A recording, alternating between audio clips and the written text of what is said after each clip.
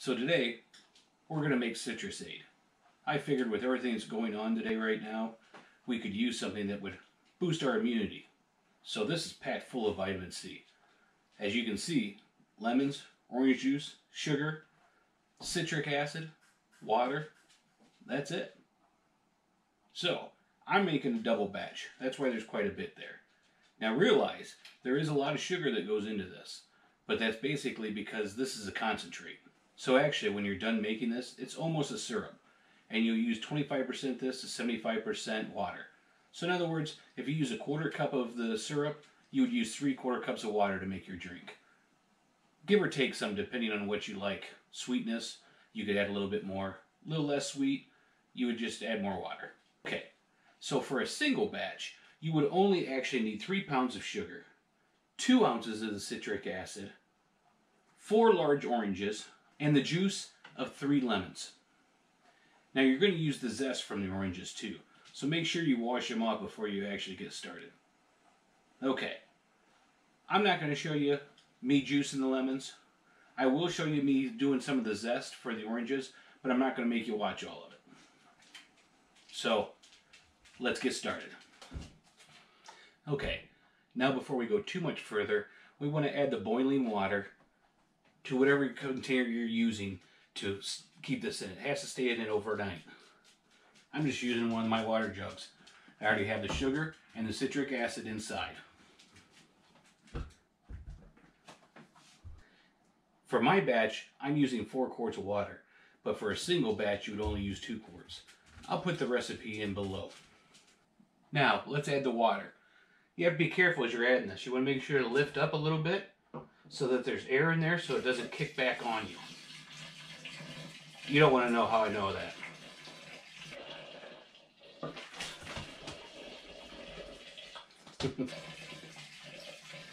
Okay, we're just going to keep pouring this all in there. What you want to do is this has to dissolve all the sugar, the citric acid, and the orange zest, which we'll be putting in soon. But it won't really dissolve the orange zest. That's why you'll strain it when you're done. But it has to get back to room temperature. So that's why we're pouring it now. Next, I'll show you how we zest the oranges. Okay, I'm just going to give her a good couple shakes here to try to get everything dissolved.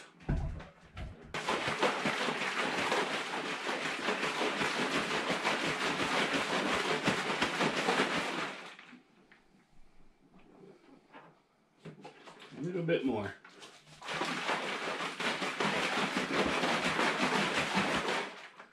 A little bit more.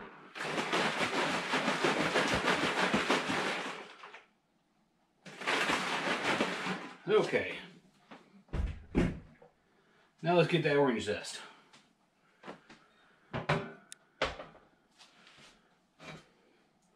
Pretty much, I'm just going to use this and rub it up and down. And you will see, after you can move it, it actually will take the outside layer off of the orange. You just have to do that with all your oranges.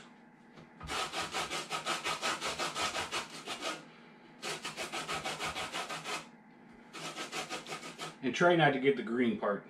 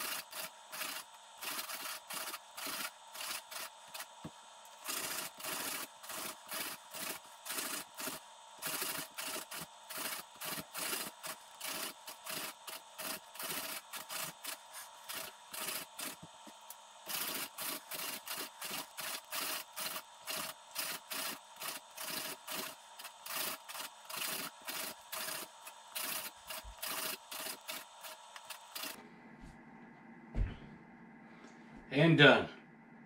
Did I mention? It'll turn your hand orange too. But it also makes your house smell great.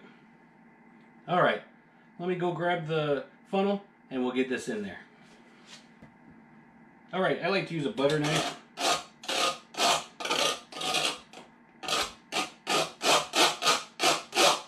Try to scrape off as much as that you can.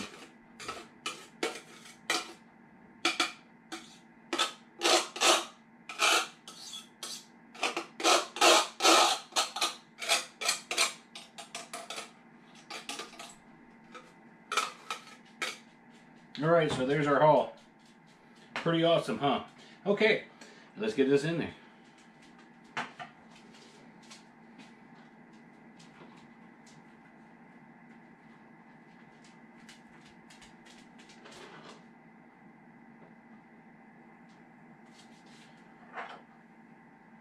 Depending on the size of your funnel, you want to do it a little bit at a time or a lot. With my funnel, I have to feed it in because of the container I'm using. But like I said, I'm doing a double batch because I'm going to freeze some of this so that we have it. Because, you know, with everything that's going on and how it's hard to get some stuff. I live in Ohio, so I'm guessing if the trucks decide to stop coming up this way, we're not going to see citrus fruit. So I want to store my vitamin C up and use it when I need it. So like I said, I've already made a batch of this. We've got that one probably about halfway gone. So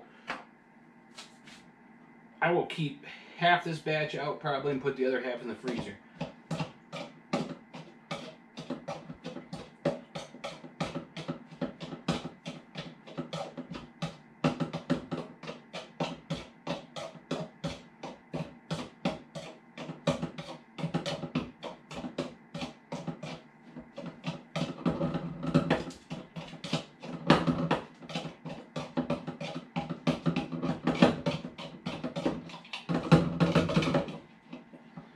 Okay, let's move that. Okay, now as you see, I already did the lemons. And I'm not too worried about there being pulp in it because we're going to strain this when it's done anyways. So let's pour the lemon juice off. Okay, so for this, easy peasy. I will warn you, since you took the zest off, these aren't as easy to juice as they normally would be. So let's go ahead and juice them.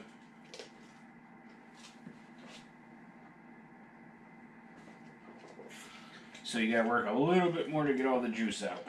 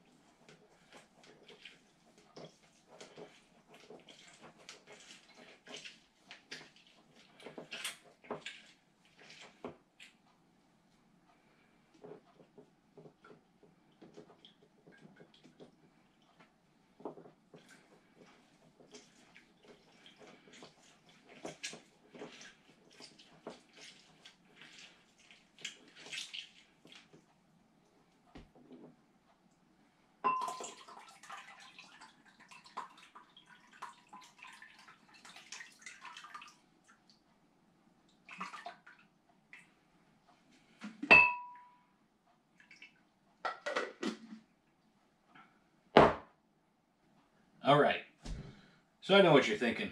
Boy, that seems like a big waste there. But actually, my chickens love them. So I'm going to take that, and I'm going to turn that into another thing. I'm going to turn that into eggs. But, as you see, I've got everything all juiced and ready to go. Now all I have to do is I have to wait on this to become room temperature. For me, it'll be a little while. For you, it'll be magic. Okay, so it's cooled down to room temperature, give or take a little bit. Now what you want to do is you add the juice in.